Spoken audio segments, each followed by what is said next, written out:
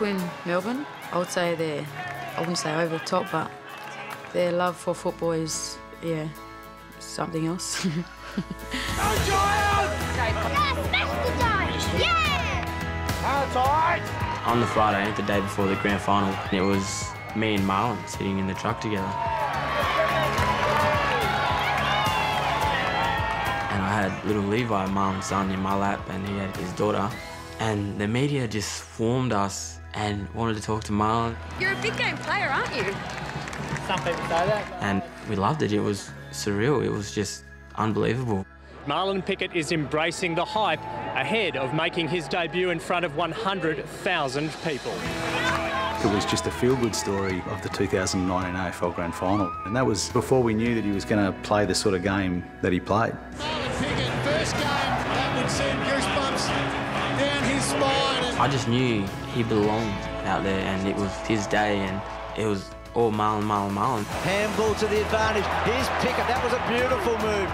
Soldo to Pickett. Whoa, what about that? I was just so proud of this bloke, and because I got to know him and his background and what he's been through. Pickett, look at the boys get around into first game. People make mistakes in life, and you can change and turn your life around. Life's all about getting second chances and becoming a better person. If he kicks this will be one of the great wars in grand final history. Marlon's having a shot at goal, and the murmur that is going around. This is like a fairy tale. This couldn't happen, could it? We couldn't have a kid that's been in jail, 27 years of age, playing his first game in front of 100,000. He could not possibly kick a goal. It's an incredible story. Hard to believe it happened, really. A debutant about to put the dagger in the heart on grand final day.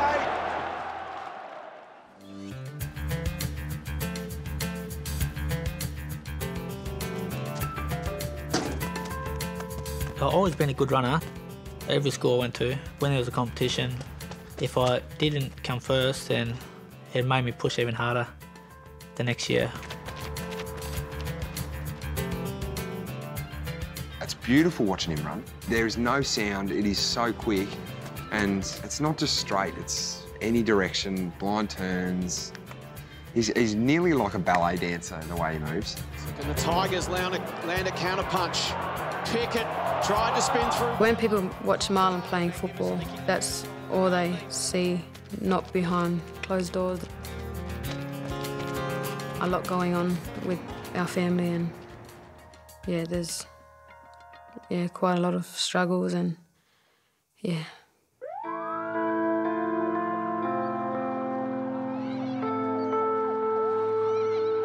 Being brought up in Perth is hard growing up. A lot of people go out looking for trouble. I can remember when I was 15.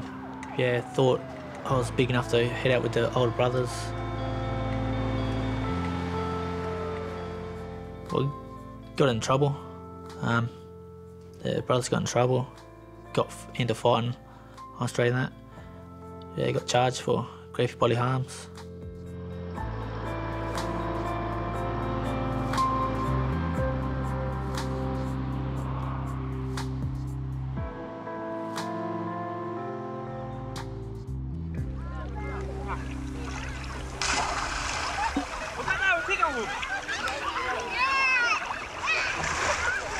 A couple months after I got released from Juvenile Detention Centre, then I met Jess. Jess was the first girl that I met properly. And yeah, I don't know, it's just a strong connection from probably when I first met her. He was a very shy person. Also, myself was very shy. I think he was more into me than what I was into him, but I think that's what brought me to, liking Marlon, He wasn't that much into football at the time. He was more in trouble. Jessica was 15 years of age. She ran away. She found a boyfriend, and it's Marlon.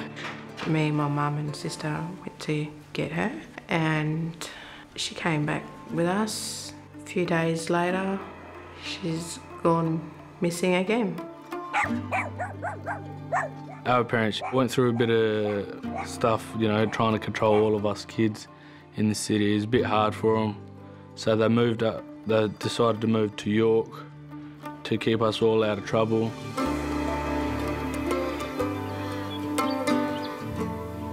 My mum made it hard with Jess to try and accept it, but I wasn't taking out of that. She had no choice. It was either Jess come with us or me and Jess heading our own way. At that time, I didn't want to acknowledge Marlon because I was upset with them both. I thought they was making all the wrong decisions. I was 17 when I first found out I was pregnant. It was kind of a shock to me, just because how young I was, and that changed everything. Had to support him. Then I tried to look for work, but work didn't end up finding me, so I had to find another way to support him. Yeah, I was 18 at the time, so just partying, drinking, with drugs, and ended up getting into crime. Well, at the time I was thinking, if I break into a shop, it'll be safer for the family. Then sell drugs from home with your kids and that. I knew Marlon was doing robberies and whatnot, but no, I didn't feel that all right with it because of I knew it would come to end one day. I was laying in bed with Jess one morning and I heard a knock on the door. When I looked at the door and who was standing was the police. 2 weeks after Marlon was arrested, I found out I was pregnant for our second child, Latrell, and I knew from there that things were going to be really difficult for myself.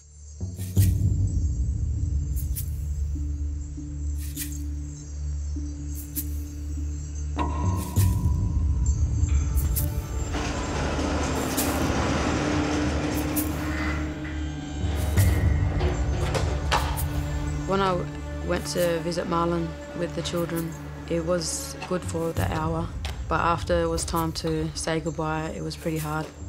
Just seeing my son cry for his dad. Yeah, a tear rolled down my side of my face.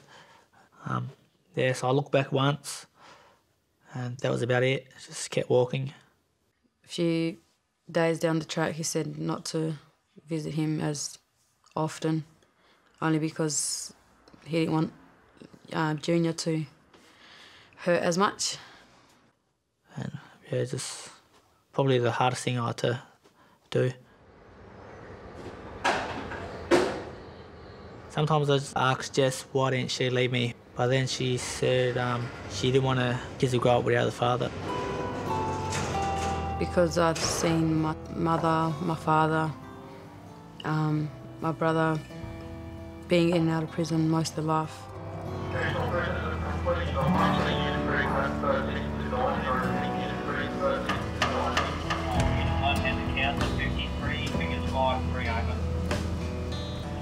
In 2011, Wooroloo Prison Farm joined forces with a local football club over in Western Australia, taking prisoners outside of prison walls to play in the local football league.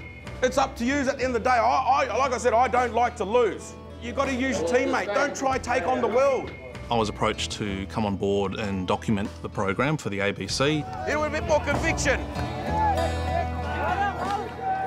Speaking to Marlon, interviewing him, I didn't think that there was too much to this young man. He was very quiet, he was very humble, he didn't really have a lot to say. Love my football. It's a good feeling. You're good at it? Yeah. Oh, it's all right.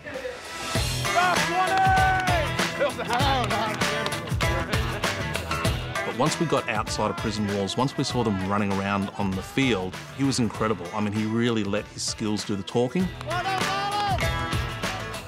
Watching Marlon play football was pretty surprising because I didn't really know how talented he was.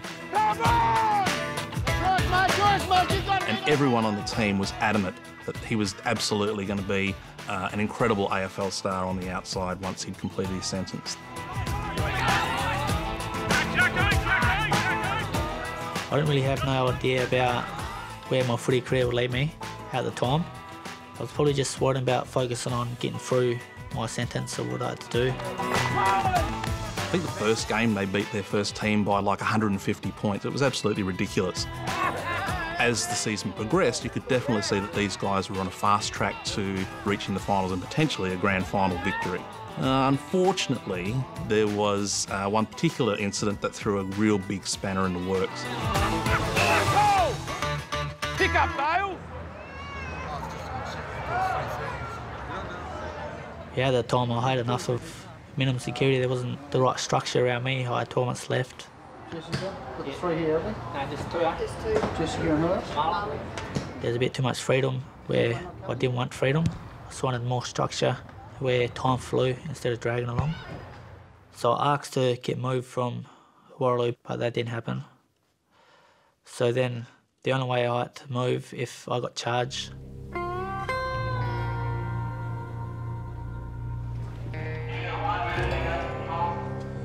In prison, you always can get drugs, doesn't matter where you are. In Warraloo, you can get stuff just chucked straight over the fence. If they catch you, you're heading back to Acacia prison. It's like medium security. So at that time, yeah, just talk to the right people, and I ended up getting some marijuana.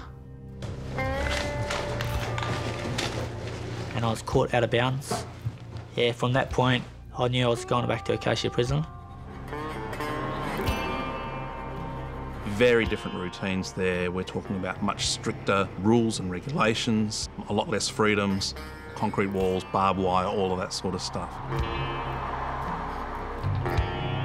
That was the real reason why it was such a shock. He was the one that had the most to lose. I mean, he was absolutely dominating in the competition. He was dominating as a player, and as a result, they lost in the finals and they fell out of the comp.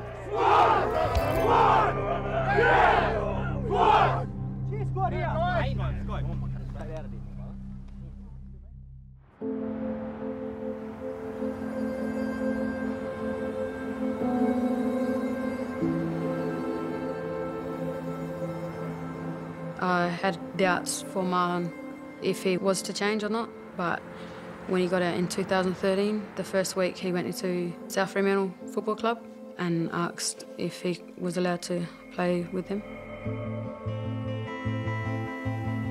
Marlon would have been around about 21. It asked some questions of us as a football club when we were prepared to take a player straight out of prison. There's always a little bit of fear that comes with that. So a lot of people would get out of the way when Marlon was going towards the ball.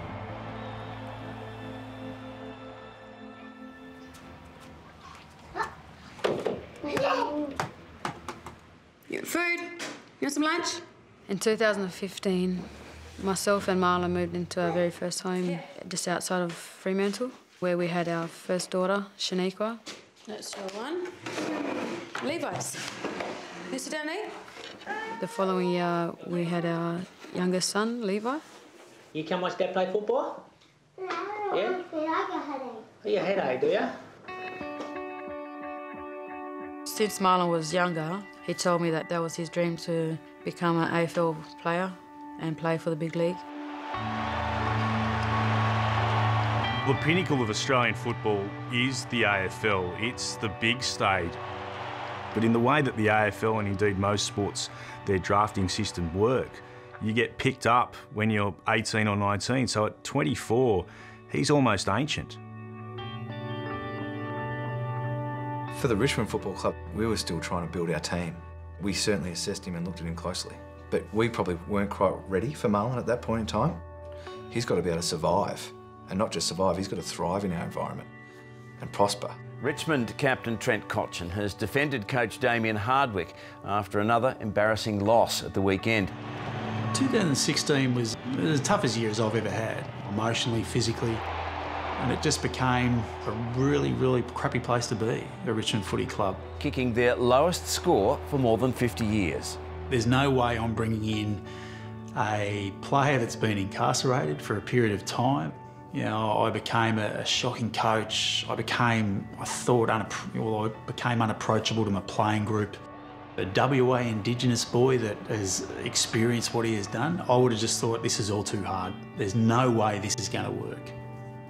I met with several different clubs, West Coast, Fremantle, Gold Coast, Essendon, with St Kilda, but I got overlooked every year. Probably just, I don't know, made me more angrier that they're still worrying about my past.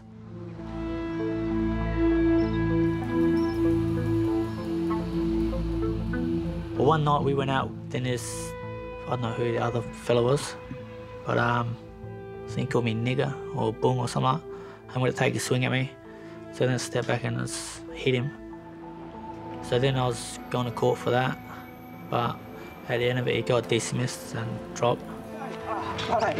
That's where I just stopped going out. And now it's just focusing on my kids, my partner, and doing the best I can for them. Will you put your foot in here and bury your foot? Marlon had doubts that he would ever make the AFL side, but I encouraged him a lot to just stick to it. Oh, big fly by Pickett. Highly rated. AFL clubs watching his finals campaign as well. Knocks into a dangerous position. Pickett on the goal line almost. It's 3 straight goals for South Fremantle. His football in 2018 was phenomenal. He went on to win our best and fairest. He had developed great leadership. He was not only a leader of the Aboriginal players at our football club, he was a leader of everybody. If you played alongside Marlion Pickett, you know, we felt our players walked a little bit taller. Pickett! Oh, wow. What a mark! Extraordinary! Well, any talent scouts watching? Always had the aerial power. He's always been so brave in the air. We interviewed him a couple of times, and from that, the interest grew. So pause it now. Everybody knows what's behind him.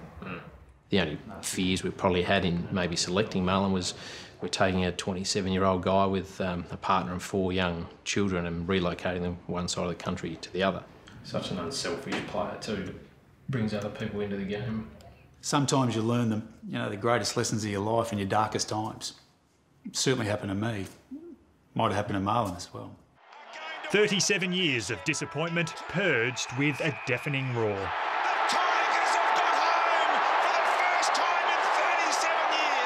By now, Damien Hardwick had completely changed the way he went about things.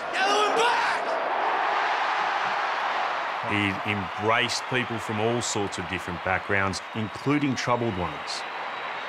And that's the significant change. We don't all have to fit in the same box. We can let people be who they are. We can embrace them for the person that they are. And then, for the first time in decades, the AFL decides to have a mid-season draft. But the week before that mid-season draft, Marlion Pickett breaks his finger for a second time. What have you gone for at pick 13 for the Tigers? Yeah, we've selected Marlion Pickett from the South Fremantle Football Club. Well, surprised here. He was broke his finger on the weekend, Matt. We think 6, 8, 10 weeks potentially. Yeah, I don't think there's any concerns from us about the finger being a long-term selection. We think it's an opportunity to get Marlion in now.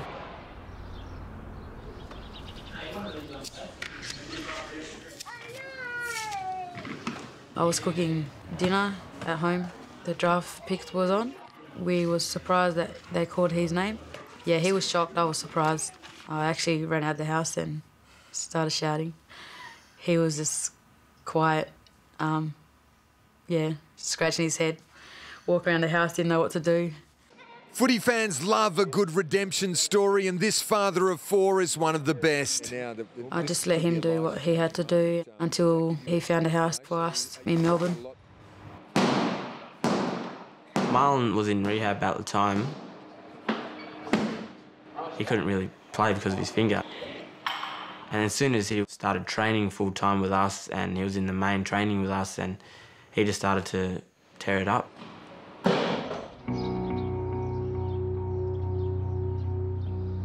Pickett's on the verge of being picked in Richmond's VFL team. That's the second tier competition.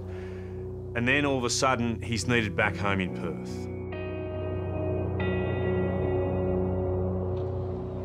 I remember it was late on a Friday.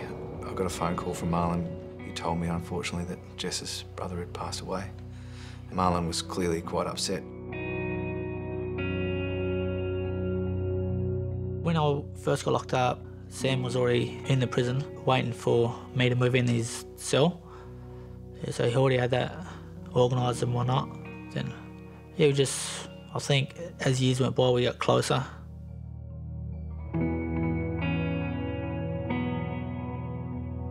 The day after my brother Sam's funeral, myself, my second youngest sister Hannah, my 4 children, and Marlion moved to Melbourne, the official move.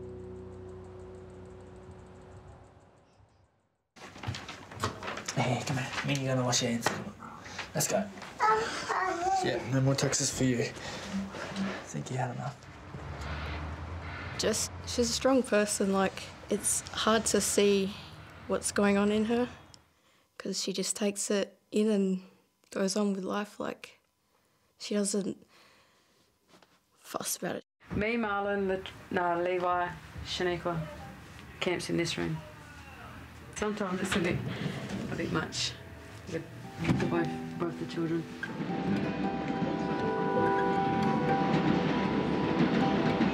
Get ready up and out again, okay? So same sort of thing, let's do it fast. I want to do the same play, but let's do it quicker. When September rolls around, we were lucky enough as a club to have sides in both finals competitions. And Marlion was playing VFL at the time. What happens, though, is Marlion Pickett has such a performance in the VFL. He wins the Norm Goss medal as best on ground. He was nothing short of outstanding. Would he be able to force his way into the AFL Grand Final side and to become the first player since 1952 to make his debut in the biggest game of all? I think the hype just started to be on, and the locker room conversations started to happen. Just the name that kept cropping up. I was like, well, what about Marlion? Why not Marlion? So, for example, then that other defender comes down, he pulls back off the mark. Marlion can then roll forward to create a 2v1 further. Like, Thursday comes around and we thought, well, listen, this kid's crossed every bridge we've asked him to cross. His life has challenged him in many ways that none of us would have any idea of what he's been through. And he's just taken everything in his stride. So we brought him in with the captain, Trent Cotchin, and Dustin Martin, who he'd had a bit of a relationship with as well, and we told him he was going to play. But the fact of the matter is, we put you in the 22. You're going to play your first game, brother? Not a bad game to play. Congratulations. He was pretty shocked. He took a big, deep breath, and yeah, it was a really special moment, and I'm glad I was a part of it. Hey, good day.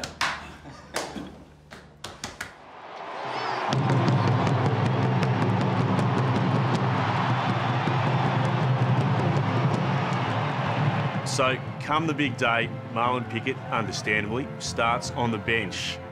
But from when he got on the field, he shone from the outset. Soldo to Pickett. Oh, what about that? A full 360 in slow motion. Just down your marks. Everyone was like cheering, and myself and his manager and my cousin were more or less like, oh, finally, like, there he is, you know. Yeah, that's the Marlion we know. This man is playing a great game, Pickett as well. In the third quarter, it was 60-12 when I kicked the ball to Dusty Martin. Pickett, take a bow. You have been superb. And I was kind of walking back, and I just happened to look inboard, and I seen him out the corner of my eye, and I kind of just gave him a little nod and just kicked it to him. To give it off here, and there, guess who? Gave it to the man that set it up for him. At that point, I was thinking, I'm not missing this, my first shot of goal. If he kicks this will be one of the great roars in grand final history. A debutant. So Marlion's coming at me. The goals are directly over the top of me, so I'm sort of right in the middle of the goals.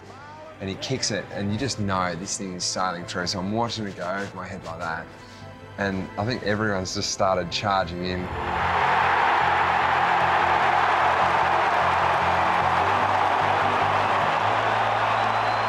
All of us were so proud, so emotional. It was to put us the biggest lead that I think we've been all day. The Tigers are premiers for the 12th time in their history. Some people say what happened to me is a fairy tale, but if you're looking for a change and a better life, then it's up to you if you want to change it. Here for a visit? Yeah, here for a visit. Have your names, please? Anthony Van der Wielen. Yep. And Marlion Pickett. If I didn't go to prison when I did, I probably wouldn't have learned. Yeah, was wrong and was right. How does it feel to be back out here? Not liking it, coming back, but yeah. No, it's not a nice place to be away from your family. When my footy career's over, I would like to mentor Indigenous kids, doesn't matter what kind of kids they are. Just try to show them there is a better life than jail. Just try to help them get by and to know that I'm always there if they need me. So when you are, just don't give them no reason to try to do that stuff, you know? There are a lot of Indigenous families out there where a lot of family are in and out of prison for their lifetime. It's not just my family, it's a lot of Indigenous people. Stay out of trouble, do everything you can, you know, to give yourself the best opportunity to get picked up in that. If I had someone I looked up to and come in and visit me when I was in here, things might have been different. Yeah, they could have helped me to get somewhere I wanted to be a bit earlier. Yeah, and probably, I don't know, be there for me. Yeah, it's probably just got to learn from your mistakes and try something different. It's been fantastic having you come in again. Yeah. It's been great to see you again. And, we'd be happy to have Marlion involved in any capacity. The relationship is there and we're happy to sort of continue to foster it and make it become as productive as possible.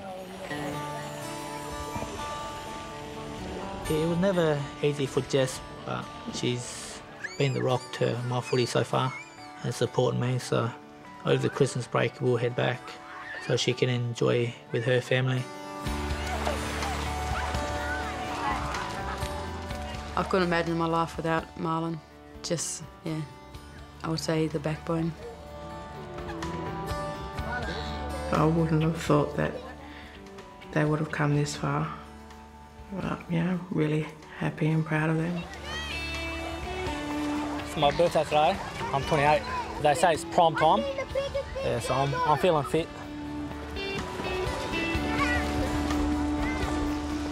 The pressure's huge now, but for those of us that know Marlion Pickett, he eats pressure for breakfast. He strives and thrives on that kind of pressure. There could be an argument to say that he's a bit of a one-game wonder, potentially. Who knows? I think his team loves him. I think all the supporters love him. The game loves him.